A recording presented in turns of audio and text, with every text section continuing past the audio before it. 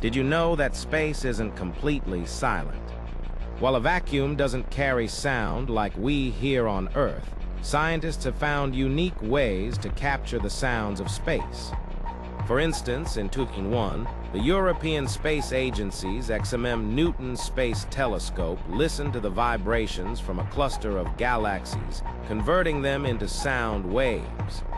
These cosmic sounds are created by the movements of gas and dust, giving us an eerie, haunting melody from millions of years ago. Some records reveal sounds from Jupiter, where powerful magnetosphere interactions create some of the most incredible audio waves. Imagine a deep, resonant hum mixed with crackling static. It's like music from another world. Even black holes have their own eerie tunes, producing waves that, though inaudible to the human ear, can be translated into sound, revealing a symphony of cosmic events.